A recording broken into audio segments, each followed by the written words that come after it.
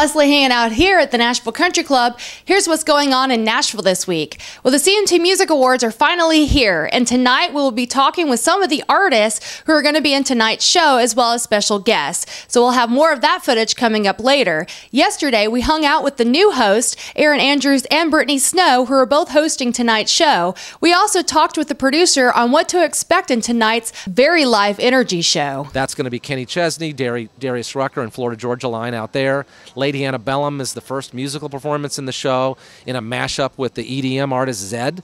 That's never happened before on a Country Music Awards show. Just as long as they're here, Brittany had reminded me, I think we're going to be doing wardrobe changes in the middle of them. That I may have to be like pulled away because I want to be out there kind of dancing around and partying, but apparently that's not in the contract. We can change on stage while watching them. Fine. Last night, Rodney Atkins kicked off his CMA Music Festival with the annual benefit Music City Gives Back, which had special guests Kip Moore, Lee Brice, and many others. We talked to Rodney last night to hear more about this year's big event. When I first was presented with that, you know, how about working with the kids' school here?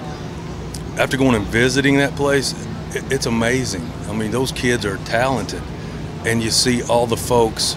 Like, we come down here and we're getting the credit for helping W.L. Smith School, but all the volunteers that go into that place are some really talented musicians that go in. Another big benefit, which happens every year at the beginning of CMA Music Festival Week, was the Stars for Second Harvest benefit, which is led by songwriter Craig Wiseman. He invited special guests Dierks Bentley and the cast of Nashville and many others to perform for the great cause.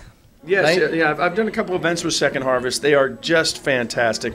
Anybody almost in Middle Tennessee that is feeding somebody who's hungry, so much of it goes through Second Harvest. I've been, actually took a tour, as did my wife, of the facilities, and it's kind of mind-blowing in the very best way that it's not just getting done, it's getting done. It's such a high level.